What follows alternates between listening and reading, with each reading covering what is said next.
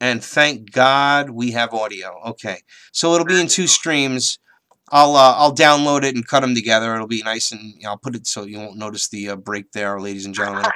I mean, again, really learning how to use this, Chris. It's crazy, but it's awesome. It's awesome because I'm showing right now. You're talking, and John McCain, his face is there while I'm talking, and you see me. I don't know. I guess I'm probably. I don't know. People out there, would you rather look at my face in the corner here or Mr. McCain's face? And he's such a liar. I mean, it's just disgusting. And here he goes lying and lying again, stating that there are troops on the ground. It's nonsense. It's nonsense. It's warmongering. It's propaganda. This is exactly what the New World Order does.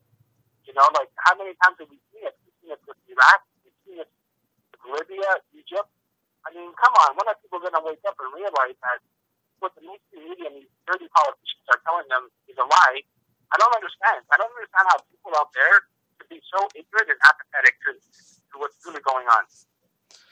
Because they're so wrapped up in their own worlds, as you know, Chris. You know, we have this dumbed down society with a dumbed down education system, with a dumbed down fluoride. Now let's talk about the fluoride because I want to give Jim Russell his due here. I'm going to jump ahead as we talk about this. Now, the fluoride situation in Connecticut is getting this stuff out of the water is real important. Now, for folks that are not aware, I'm going to play again a short clip from a doctor who's talking about this very specific thing. And if we have any time, I would then like to talk about the weapons, these weapons that are being used against us, and anything else that you want to crop up. I know you had mentioned talking about the, whoops, wrong place. Went a little too far. Sorry about that. And reporters having neurological disorders and stuff like that. It's real interesting. I have a couple of little clips from that. Dangers of fluoride in drinking water. Here, this is what I'd like everybody to listen to just for a minute. Most of us grew up with the idea that more fluoride meant better teeth. And health officials believe that putting fluoride in water is one of the top 10 public health accomplishments of the last century. But new studies now say that too much fluoride is damaging the teeth of more than 1 in 3 teens. So for the first time in nearly 50 years, the federal government is reversing course and recommending less fluoride in water. Here's Ron Claiborne. Ever since the 1940s, fluoride has been artificially added to drinking water to help fight tooth decay. It's been credited with reducing cavities by up to 50%. But even then, there were critics who complained about injecting a chemical into drinking water, a view satirized in the 1960s movie Dr. Strangelove. What do you think about that? Well, that would explain the reason why a lot of 30-year-old people I know have no teeth. That's right. Now let's keep going. Now, can you hear this a little better? Can you hear this enough to comment on it? Yeah, I can comment on it. It's kind of interesting, though, that the clip said that the federal government wants to reduce the amount of fluoride, right? Which has me worried is, what are they going to use as a substitute? Because you know the New World Order, they're all about population reduction, okay? Fluoride is part of the whole eugenics population reduction agenda. So if they're going to remove fluoride, what are they going to put in instead? You know, you made a very good point, Chris. What would they replace it with exactly? I mean, that's terrifying. I got the answer, Howard. What is it? Psychotropic drugs. Psychotropic drugs, man. Mind-altering medication in your drinking water. Well, we already know that they already have that there's already the fluoride is basically put in Prozac. I mean, that's what Prozac is fluoride, right? You're in the medical field. Yep, and they're going to be putting medication like clonazepam, Rivotril. There's even talk of morphine. And once morphine gets into your system and it breaks down, it turns into cocaine, basically, okay? Mm-hmm. So that's what they're going to be putting in our drinking water. It's only a matter of time. It's already being done. The fact that we even know about it and we're talking about it, the fact is that it's already being done as we speak. Wow, that's unbelievable. That much I didn't know about I didn't know about putting those. I knew they put other antidepressants and psychotropic drugs in the water, but I didn't know they were putting heroin and stuff. You know, turning to coke. You know. Yeah, what better way to get people hooked? You know what I'm saying? Put it in their food. It's like RFID chips. They put it. Yeah. What we've been talking about for the past few years, putting it in our medication, it's being done. For sure it's being done. If we're talking about it, it's being done. Don't forget, these people, these evil Luciferian people are years ahead of us when it comes to planning their agendas and executing them. And once we get wind of it, it's already being done. Yes, exactly. Well, that's the whole thing. That's why I scream about the Club of Rome all the time, and Aurelio Passet and Jacques Cousteau and all these eugenicists that we all look up to, because that's what he was an oceanographer. He made cool movies, right? I mean, it's this mind control on top of the fact that nobody really wants to face the truth. Speak on that a little bit, Chris. What do you think about that? About people wanting to face the truth? About people don't want to face the truth.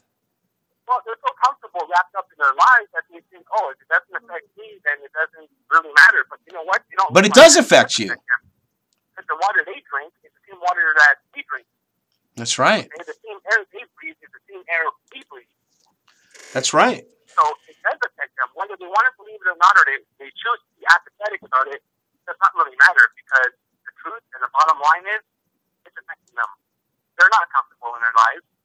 And right. No matter how much they try to hide behind it or stay in the closet, it's going to get to them. You think like when FEMA comes, okay, like I was talking to people who are not really awake, and they'll be like, all those crazy conspiracy theorists, when they get locked up, it's going to be this for them. Well, what do you think is going to happen to them? If they're not going to get locked up, they're going to become slaves. Right. Wow. So, that's the world we live in, unfortunately. But before we go on, do you mind if I give a shout out to a couple of people that I haven't spoken to in about 7 months who may be listening? Well, I think that's the most important thing, man. We're trying to bring out, again, I got this whole broadcast was sort of like it's going to be like cut and pasted. So absolutely, man. Tell anyone you want to call out to. 7 months is a long time. Is this the first show you've been on since you've been away? Yeah, first one, man. Wow. Well, thank you. I take the honor, because it truly is. And Howard, the honor is all mine. Well, thank you, brother. Yeah. So a big shout out to Hardcore Harry Link out there, who is at www.e2nwo.com. Good friend, listen to his show. Pam Tubbs, who's always been supportive of me during my attacks by COINTELPRO and British spies, if you will. I like to call them. Wanda Graham as well, over there in Texas. What's the other one that's last name? I forget. Wanda Hodo and Justin Cook. Yeah, they're right here in Connecticut. Yeah, exactly. And, Slim Swayze, a bunch of other people out there who all supported me, as well as you, Howard. And by the way, just to let people know, I am not on Facebook or any other social media, and I haven't been for 7 months. So right, let everybody know about what they do to you, Chris. Yeah. We didn't talk about this at all. And Harry, I hate to go over, but we should go over a couple of minutes. And if you want to chime in on Skype or anything, please do. You can, of course, because we are at 10 o'clock. But Chris, you got to get some of this information out. We got to go over time a little. I know I blew most of the time. But let's just keep going forward there, Chris. Go ahead. Yeah, well, I've been attacked, as many people know, for the past years, primarily. And it got worse when I started doing radio. And it all started with these British intelligence individuals. I don't know if I should name their name on air or not. I don't know. Well, it's your discretion. Probably better not to, the way I understand things these days. But so then you were attacked until we can get some clarification. Yeah. Yeah, but let's just say that, they're not very good people, and they like to copy Facebook accounts, make accounts in your name, same with Twitter. And even to this day, even though I haven't been on any social media in 7 months, there's still Chris Freedom Flowers accounts out there that are not mine. And they're posting every day. Chris, look at this, look at that. I look at your account. I do look at your account, which is a phony account. And I think actually Tim White might have created it. Who the hell knows? Because he uses that picture that you posted, that dumb picture. I mean, I don't know. It's like, it's like they're trying to make fun of you, You get an attack, bro. What? And I was dressed up as a woman for Halloween. Come on. Yeah, your Halloween. But you know something? It's used out of context, Chris. I know it was your Halloween, and it was funny.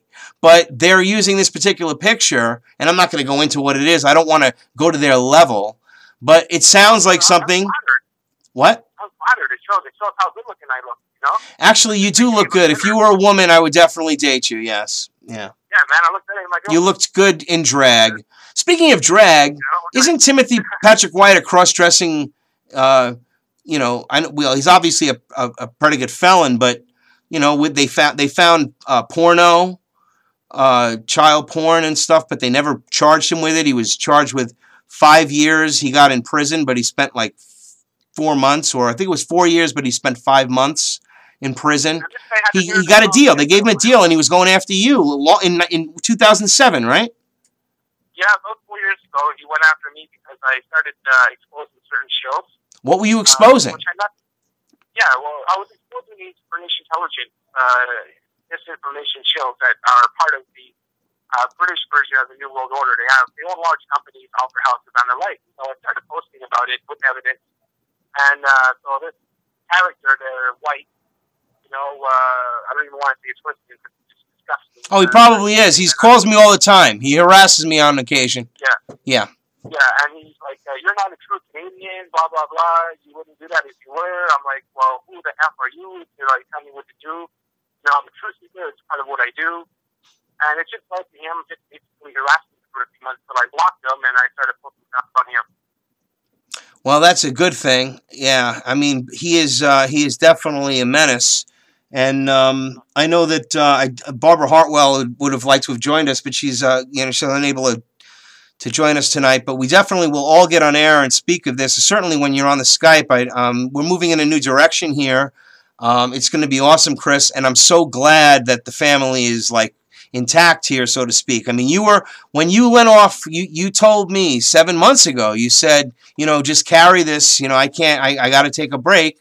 And I did the best I could, but there's no way I could fill your shoes, bro. I mean, you were an inspiration to me, man.